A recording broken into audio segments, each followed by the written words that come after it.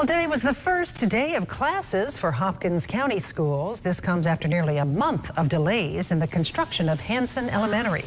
The school took longer to build than expected, and a law requires all schools in the district to start on the same day, so the entire county was delayed.